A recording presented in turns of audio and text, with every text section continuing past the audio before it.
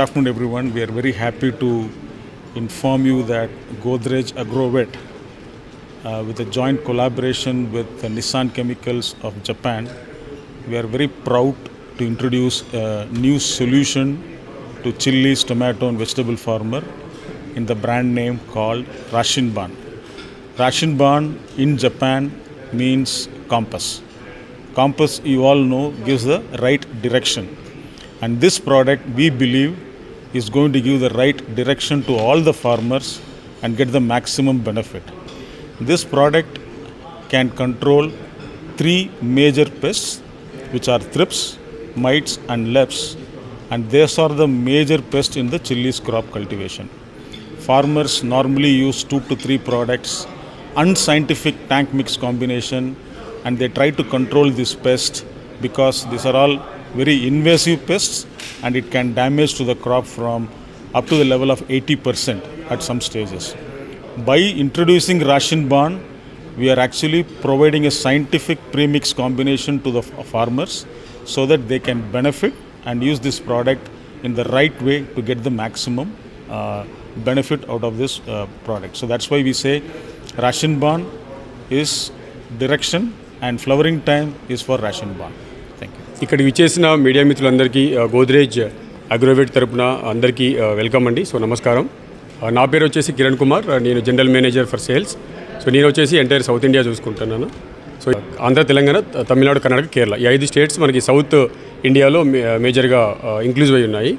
So దీనిలో వచ్చేసి మీకు తెలుసు, మన భారతదేశంలో వచ్చేసి మిర్చి పంట యొక్క ముఖ్య ఉద్దేశం ఏంటి అంటే ఎంత మనకి ప్రొడక్టివ్గా మిర్చి పంట ఉంది. సో భారతదేశంలో అత్యధికంగా పండించే రాష్ట్రాలు ఏమవుతున్నాయో కర్ణాటక, ఆంధ్రప్రదేశ్ మరియు తెలంగాణ, ఈ 3 రాష్ట్రాలలో మనకి దాదాపు అత్యధికమైన విస్తీర్ణం ఉంది. దాదాపు 8 లక్షల ఎకరాల పైన ఇక్కడ ఈ మిర్చి పంట అనేది పండించడం జరుగుతుంది.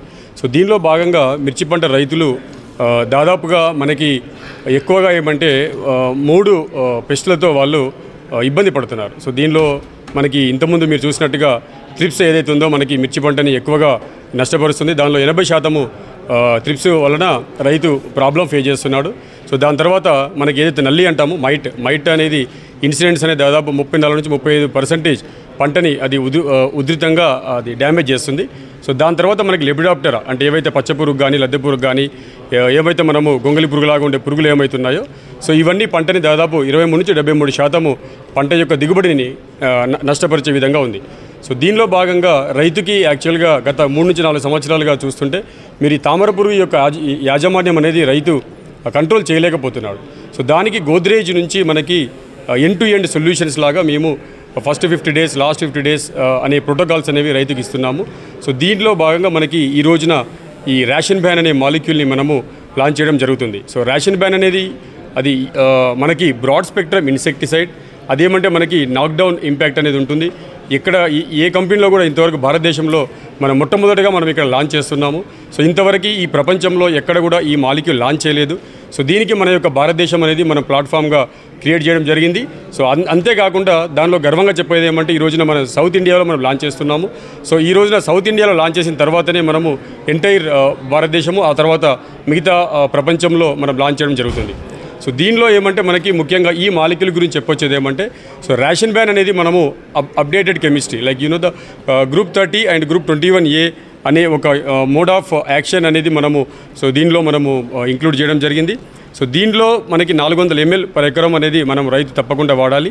సో రైతుకి వన్ సింగిల్ షాట్ సొల్యూషన్ అంటే మనకి ఇప్పుడు ఏదైతే మీకు చెప్పానో బ్రాడ్ స్పెక్ట్రమ్ ఇన్సెక్టిసైడ్ అని ఏదైతే చెప్పానో సో బ్రాడ్ స్పెక్ట్రమ్ అంటేనే మనకు అర్థమవుతుంది అది దాదాపుగా అన్ని రకాల కీటకాలని అది కంట్రోల్ చేస్తుంది. అంటే మనకి ముఖ్యంగా రైతును ఇబ్బంది పెట్టేది ఏదైతుందో మనకి తామర పురుగు అయితేనేముంది, నల్లి అయితేనేముంది, సో గొంగలి పురుగులాగా ఉండే పచ్చ పురుగు, లద్దె పురుగు అయితేనేముంది, ఈ 3 యొక్క పురుగుల వలన ఈ యొక్క పంటని అతను ఎక్కువగా కంట్రోల్ చేసుకోలేకపోతున్నాడు. కాబట్టి సో దీనికి రైతుకి సింగిల్ షాట్ సొల్యూషన్ ఏమవుతుందో సో అది గోద్రేజ్ తరపున మన పరిష్కారం ఇవ్వడం జరుగుతుంది.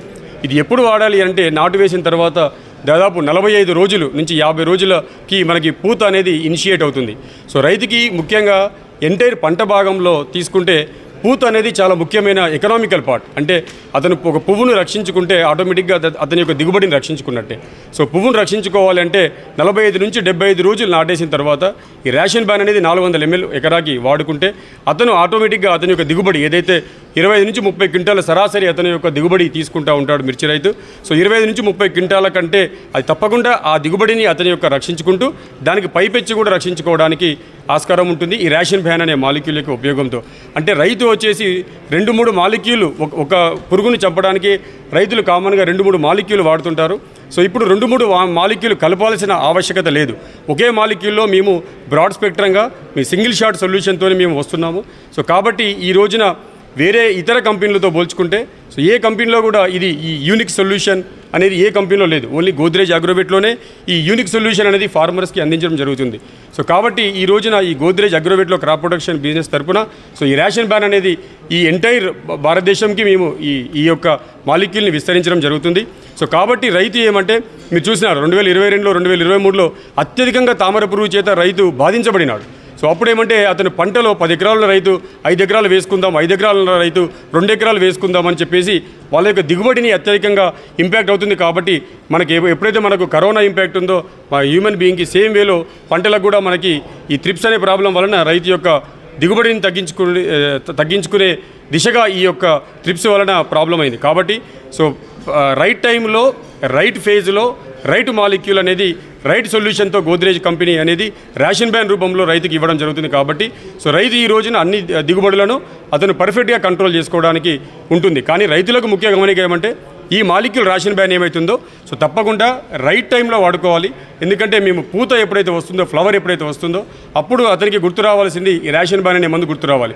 సో పూత రాగానే రేషన్ బ్యాన్ గుర్తు రావాలి. సో రేషన్ బ్యాన్ తప్పకుండా అతను 400 ml ఎకరాకి అతను 160 నుంచి 180 లీటర్లు తప్పకుండా వాటర్ సొల్యూషన్లో కలుపుకొని సో పరిపూర్ణంగా అతను స్ప్రెడ్ చేయగలిగితే ఈ మాలిక్యూల్స్ని ఈ మాలిక్యూల్ యొక్క ఎఫిషియన్సీ అండ్ ఎఫికసీ అనేది ఎక్సలెంట్గా అతను రిజల్ట్ ఓరియంటెడ్లో చూస్తాడు.